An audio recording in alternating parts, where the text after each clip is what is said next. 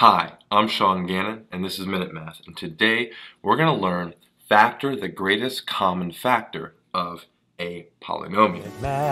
MinuteMath, when you need help you use MinuteMath. One thing you might remember from before is what we call the greatest common factor, or the GCF. That is defined as such. The greatest common factor, GCF, of polynomials is the largest polynomial that divides evenly into the polynomials.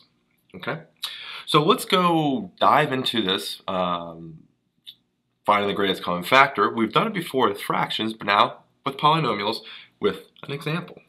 So example 1, let's say we're given this: 6x to the third power y to the third power plus 45 x squared y squared plus 21x y. And we want to factor the greatest common factor out of this. So we first want to start with the coefficients in front of each term here. Okay, the numbers. We have 6, 45, and 21. What is the greatest common factor for each of these numbers combined together? And that would be 3. 3 goes into 6, 3 goes into 45, and 3 goes into 21. And there's no other, that's the largest factor that goes into all 3 of those. So we're going to put that on the side here. Now let's go with the x terms.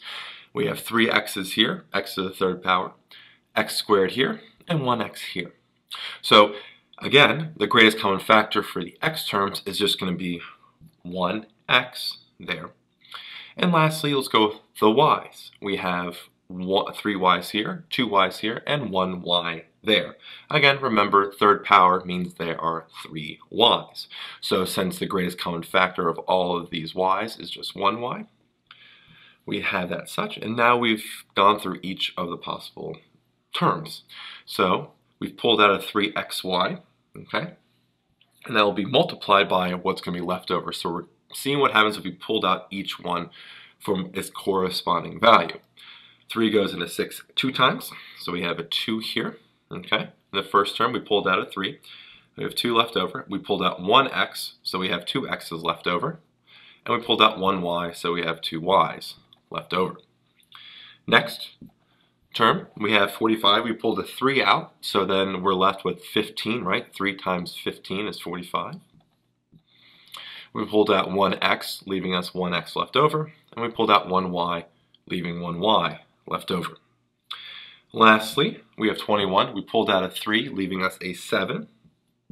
Okay. We pulled out 1x, all right, leaving no x's left over. Pulled out a y, leaving no y's left over. And so we're done.